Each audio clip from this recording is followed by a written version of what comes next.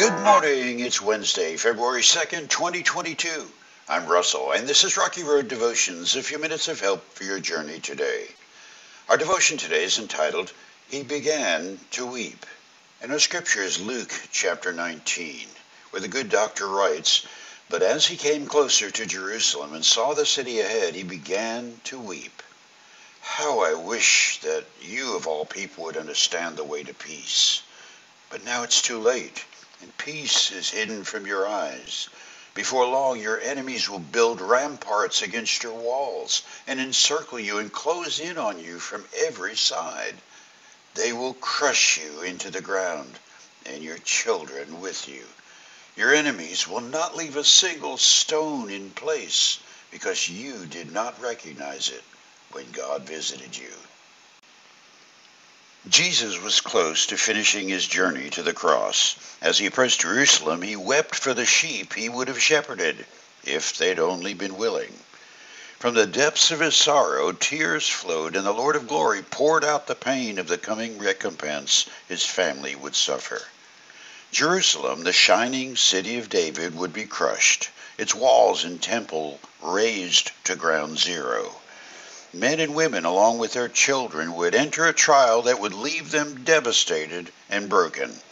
God had visited them from a manger in Bethlehem, and they put up a shield to ward him off. Instead, it would become a prison wall to an eternal sentence of death.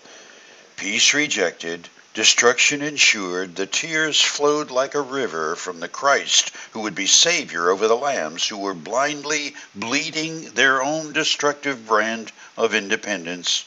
We don't need you, God. Frankly, it's difficult to read those words of prophecy. Senseless destruction of men, women, and children, broken, bloodied, and crushed into the ground. That is the awful truth about rebellion towards our Creator. When we decide to go our own way, rejecting God's loving hand, we do to ourselves the worst kind of judgment and unnecessary suffering contrary to what God had planned for us. Rather than pain, anguish, and eternal death, the Lord holds for us eternal life and joy. In human understanding, we hardly begin to comprehend that loss. It's like a little boy playing on the railroad tracks. He enjoys hopping from one rail to the rocks and skipping up to the other rail, and his dad calls. But the child is having too good a time, so he ignores the voice. What a tragedy is coming. But the child cannot see the danger. So his father and mother weep for him. He's making the worst possible choice and refuses to take his eyes off of his game for a moment. Jerusalem, God's holy city, is not the focus of this scripture. Jerusalem is a metaphor for everything God created. All the earth, its people, animals, cities, rural areas, mountains, wilderness, and dry places were created for God's glory. And all of it was placed in humankind's care. Some of us choose to play on the tracks, ignoring the train's approaching destruction.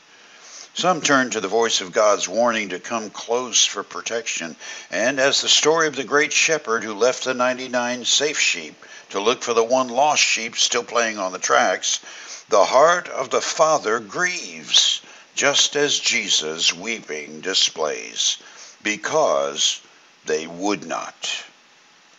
For you today, for some, the idea of getting right with God is not something by which they're upset or angered. They're just buried in the distraction of living daily life. They just don't think about it. Sadly, this was the case in Jerusalem. The King of Glory visited, and they were too busy playing on the tracks. You chew on that as you hit the rocky road. Have a blessed day.